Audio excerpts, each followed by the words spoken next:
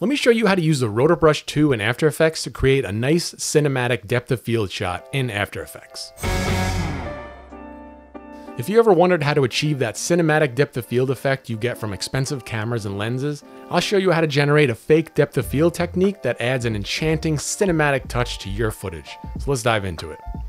So I have my video in After Effects of this woman in a field. It has some depth of field to it, but I'm going to increase it even more and make the shot even more cinematic. So first thing I look at is where should my focus be? You have to look at it from a depth perspective, so obviously everything that's in line with my subject should be in focus, which means my subject should be sharp, along with the field elements alongside her horizontally.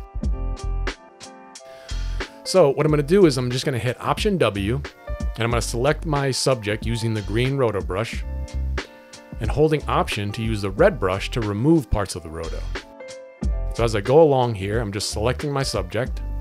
Any parts that I miss, I'm going to hold the Option key and I'm going to remove it. I'll speed this up.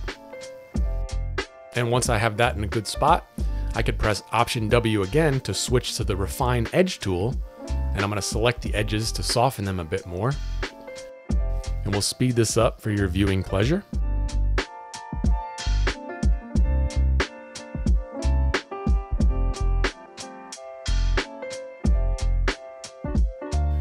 So if I change my view to the alpha overlay, I could see my roto much better.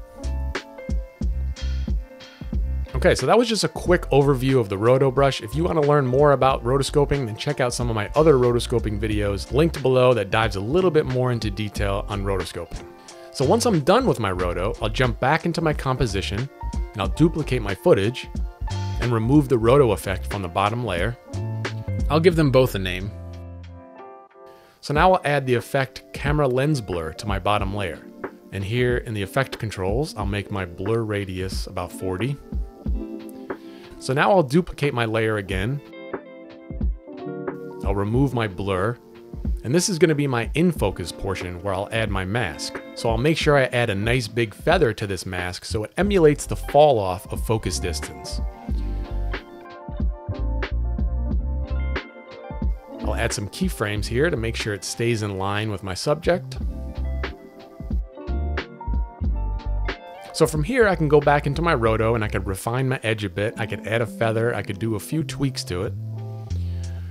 Once I have that in a good spot, I could see that my subject has this blurred edge effect around the edges of their body, which is a result of my bottom layer being blurred.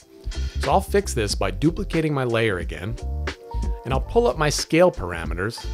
I'll unconstrain the proportions, so I'll actually scrunch my layer in a bit, and I'll create a rough mask around my blurred subject, and I'll feather it.